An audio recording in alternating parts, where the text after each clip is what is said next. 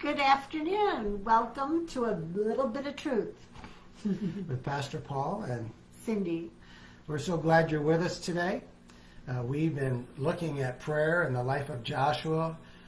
We're about trying to inspire you, encourage you, and just imparting the life of Christ. That's what we're all about. And so we would love to have your comments, your prayer requests, and we promise we'll pray with it. Even if not right now, we'll pray for those prayer requests later. Yes.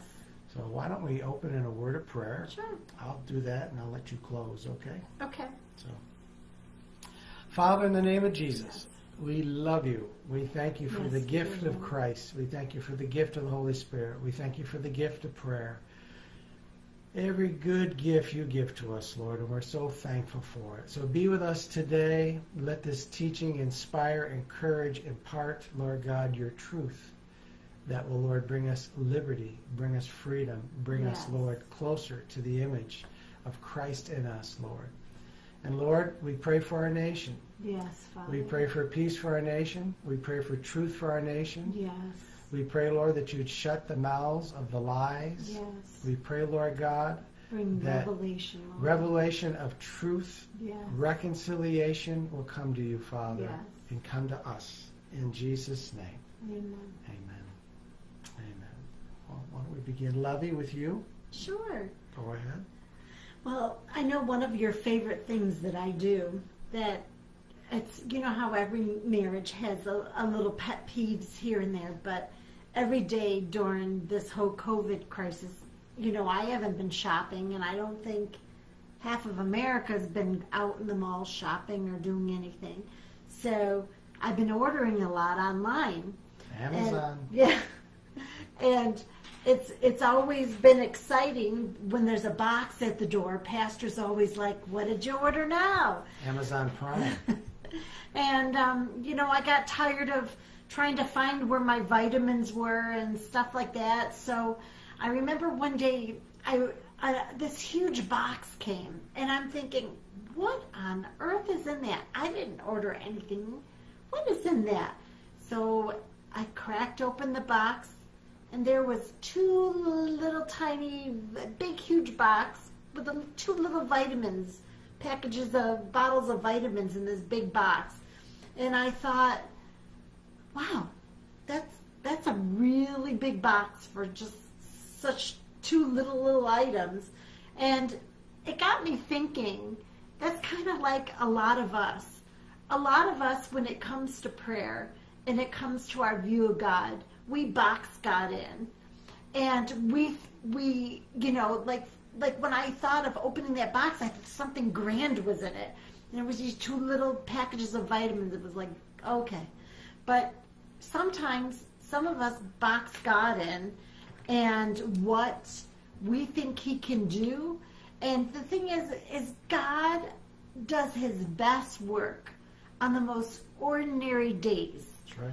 When you're not expecting anything, God shows up. Whether it's a call from a friend, an answer to prayer, you know, it can be anything. But on the most ordinary days, the ordinary places, and in sometimes the most ordinary people, God does the most extraordinary things. And, you know, not to minimize, but, you know, when we think of some of the grand things, you know, we can think of when God parted the Red Sea. I mean, can you imagine the magnificence of seeing the Red Sea just cut in half like that, to have it split open? And then there's also, God takes care of every sparrow that falls from the sky. Like he knows every hair, and I have a lot of hair on this head. And we have a lot of sparrows in our backyard. And God knows how many hairs are on this thick head of hair of mine. Can you imagine? God knows every detail.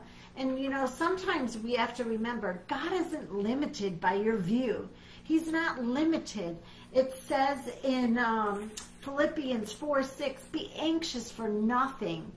And that doesn't mean there's anything that's too big or too small, but it says be anxious for nothing, but bring everything to God in prayer and supplication, and with thanksgiving, let your requests be known to God. And you know what? When next time you think of putting God in a box, just remember, God is not limited to your view of him. You can't put him in a box. Mm-hmm. He can do exceedingly above all that we can ask or think. That's right. And so today, whatever you're facing, whatever, if it's if you need forgiveness for an iniquity, you know, God promises in Psalms 103 that he can forgive us and he can heal us of all our diseases. And in Matthew 11:28, he says, "Come to me, all ye who are heavy laden, all you who are carrying him." Nothing is too small or big for God to deal with. And so remember that his loving kindness, Psalms 23:6, follows you every day of your life. And you can't limit God, what he can do. Amen. He does exceeding abundantly above all that we ask or think. That's how great he is. I think the verse keeps coming to mind that goes right with you. Isaiah 55, I think it's 7 and 8. My thoughts are not your thoughts, says the Lord, neither are my ways your ways. As the heavens are higher than the earth, so are God's thoughts higher than ours, and his ways higher than ours. So if you're discouraged, if you think you're in a bind, if you think you're in a box and you can't get out, cry out to God. Yes. Cry out to God, and he will deliver you. Amen. We are in the life and faith of Joshua. Today is our 13th teaching. And how do we respond to when God speaks to us? And right now, we're saying that faith is divine, but we can respond in positive or negative ways. So there are human responses when God speaks. Faith cometh by hearing, and hearing by the word of God. And when God speaks, faith comes, and you got to know whether to doubt, fear, refuse it, unbelief, or believe. Take courage and submit to it. And right now, I'm talking about the human response of submission. Submitting to the authorities that God has set up into your life. That's one of the ways you want to respond when God speaks to you through the Word of God, through dreams, visions, the preaching, teaching of God's Word at church, online, podcasts. However God may speak to you, still small voice, even angelic revelation, however he speaks, there's a proper human response. So let me, first of all, as we're in our third teaching on submission, let me define submission to you. I said it a few weeks ago. Submission is simply acknowledging the authority of God or any other authority that he set up in your life. So there are different authorities that God has set up in your life, and let me just go through 7 of them. God's authority, governmental authority, civil authority such as police, firemen, school teachers, domestic authority within a marriage and a husband and a wife, parental authority for the children. Parents are to raise children. Children are not supposed to raise parents. All right.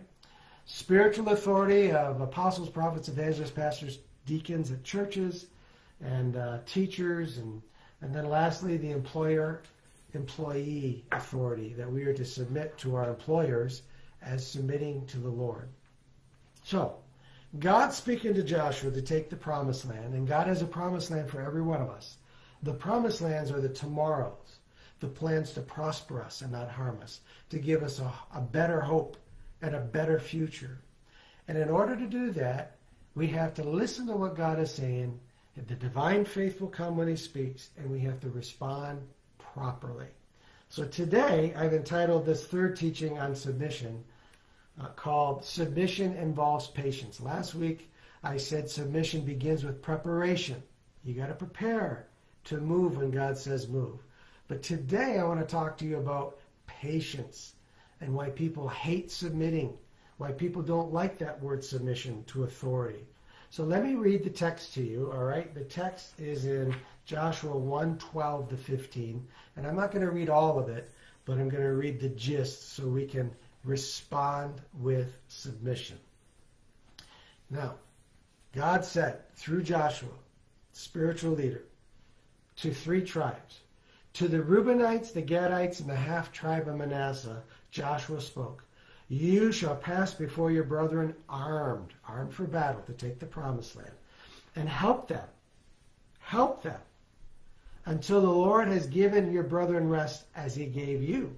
God helped you, now you help them. Go help them take the possession of the land, then the Lord shall return you to the land of your possession, and you shall enjoy it." Now, sometimes when God speaks to us about our promised lands, and we begin to take the promises of God, the tomorrows, the brighter days, the Canaans that he has for us, once we reach that promised land, God doesn't just say, sit down and enjoy it and don't worry about anyone else. He said to the 2.5 tribes, Reubenites, Gadites, and the half-tribe of Manasseh, he said, don't enjoy it yet. Go in with your brethren and help them lay hold of their tomorrows. And sometimes we have a wrong idea of Christianity that we think, hey, I just want to enjoy what Christ has given to me. But that's not the Christian way. God wants you to help others reach their promised land. And that requires patience. You don't get to have all that God wants you to have right now and just don't worry about anyone else. It's just Jesus and me. I can't stand it when people say, oh, just Jesus and me. Can I tell you something? It's not Jesus in you. It never has been. It never will be. The Greek word for church is ekklesia. It means called out ones. It's always in the plural. It's never singular. You are not in a church unless you're with other people. And there are over 30 commands in the New Testament that have to do with one another. And you can't claim Jesus and me and obey those 30 commands of love one another, forgive one another, pray for one another, comfort for one another, unless you are in a church with other people. So can I encourage you, learn to submit to what God is saying and don't live a selfish, self-centered Christian life, but help others reach their promised land. In Galatians 6, verses 2-3, Paul tells the church this very important thing. Bear one another. It's not about you. Bear one another's burdens and so fulfill the law of Christ. What is the law of Christ? The law of love. It's the 11th commandment. For if anyone thinks himself to be something, just me and Jesus, no one else, he deceives himself. Don't be deceived. Don't think the church is you and Jesus alone. Understand, as God said to Joshua, to the tribe of the Reubenites, the Gadites, and the half-tribe of Manasseh, you have a responsibility to help the other tribes, the other people, go into their tomorrows and by faith conquer the promised land. So important that you hear that there are other people on the journey of Christianity that are stumbling. They're not as mature as you. We're all at different places. And it's so important that we help them. And the abundant life and the abundant flow that is flowing in your life, you've got to help other people reach that. That's the true church of Jesus Christ. And you say, but Pastor, it doesn't seem fair. Well, sometimes it's not fair. It's not about fairness. It's about the law of Christ. It's about love and helping other people. And you say, well, what if people take advantage of me helping them reach the promised land? Well, that will happen. There will always be people that will abuse your generosity. And it's, well, it just doesn't make sense because I know some people in the church. You don't do it for them only, you do it for the Lord. Yeah. And here's the truth. There are people that say, I don't pray, I don't read the Bible, I don't give to the church, I don't get involved in ministry, I don't fast, I don't even go to church every week. But you got to help me. Yeah. What do? You help them to the best and you be honest with them. You tell them the importance of praying, reading the Bible, going to church faithfully, giving, getting involved in ministry, the power of breakthrough of fasting and prayer. And so it's important that we understand, am I my brother's keeper? Yes. Yes. We have to help out others. And it takes patience. It took patience for the Reubenites, the Gadites, and the Manassanites to help the other tribes go in. Now, we're pastors. Part of our responsibility, we counsel broken people, people that are just sin and the devil has destroyed their life.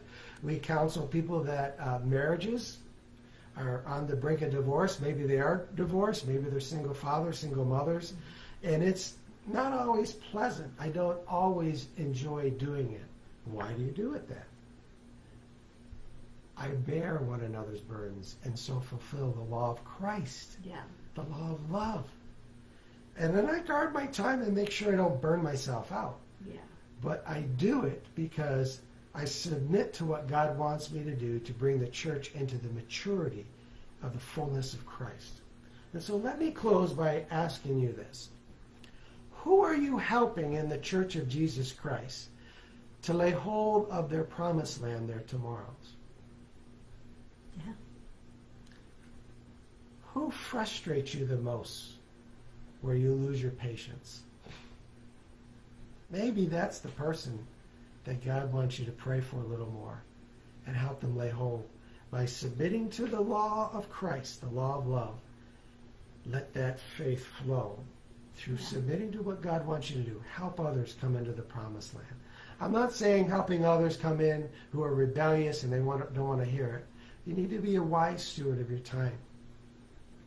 But pray and let God use your faith in you and patience as you submit to the law of Christ. Amen. And usually it's at the most inconvenient time that God tells you, go out of your way and do this, or go to the hospital and see that person, or can you think of an example that?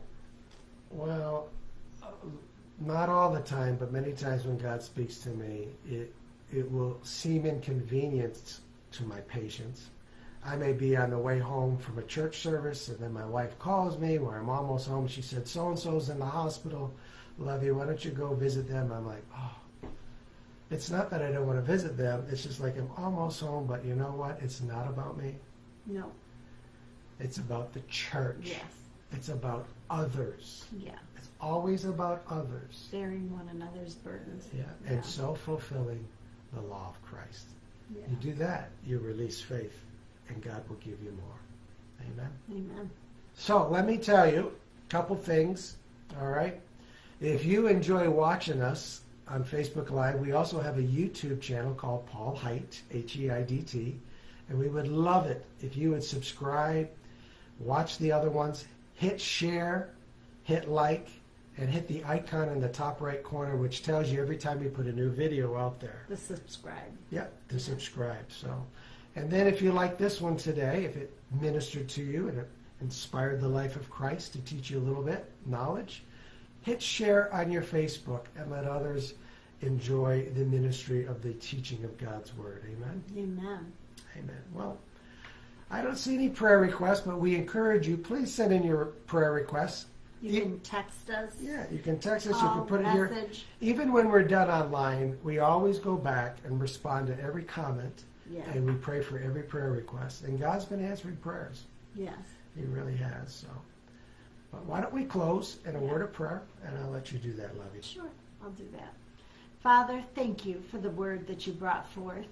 That, Lord, I pray that as we expand our prayer and the things you want to do in and through us, that, Lord, we would bear one another's burdens, and that you would help us to slow down in life and to take the time to listen to what the Holy Spirit is saying, and that whatever ministry that you want us to do, that you would guide us into that work.